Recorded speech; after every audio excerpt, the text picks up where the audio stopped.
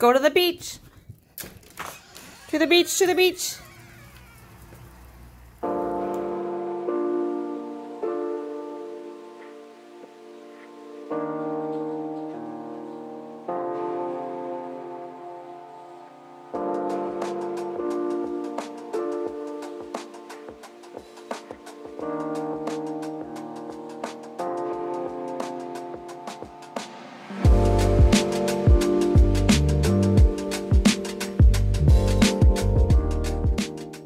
Traffic jam. Everybody would be lined up there waiting.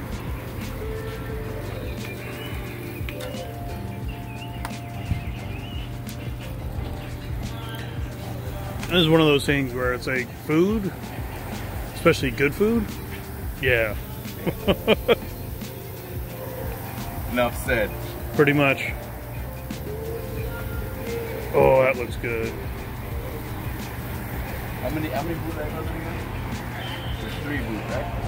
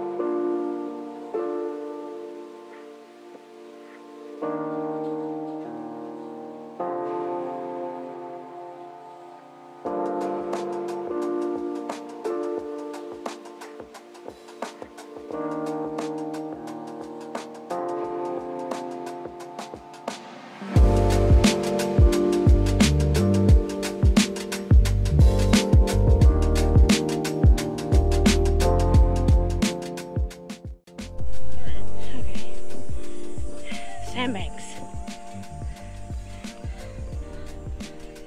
Oh, the banks of sand. We are going to the dog beach. It's one of the few nice beaches you can actually bring your dogs.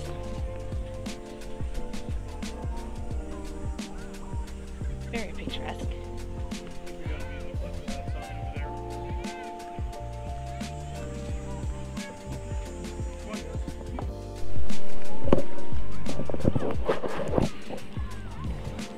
So this is Sandbanks. Beautiful beach. We're actually in beach 12 at this point. This is where they actually allow pets at this point. And traveling with pets has its own unique set of challenges. Especially on hot days like this, you need to make sure that they have lots of water, lots of food, they're comfortable and so forth. They're pretty much children without the ability of communicating with you, and much less crying, so to speak. So, yep, you can actually take some time, enjoy the water. And yeah, we'll be back in a little bit.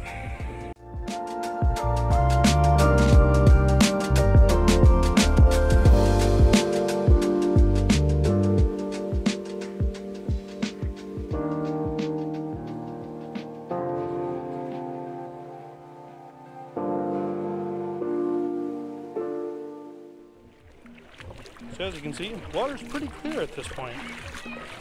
Not very much in it. You can actually see right down to the bottom.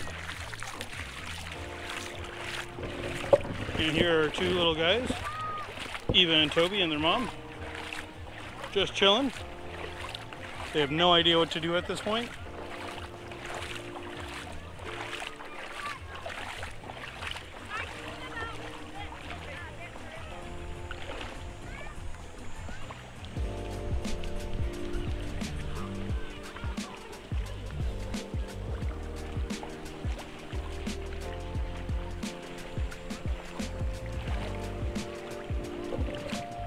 So again, still pretty clear.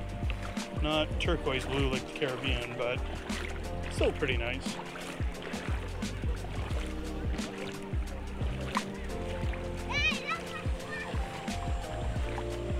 Now keep in mind, this is Lake Ontario, so one of the larger fresh bodies of water in Canada, if not the world at this point. Not the largest, but it's up there.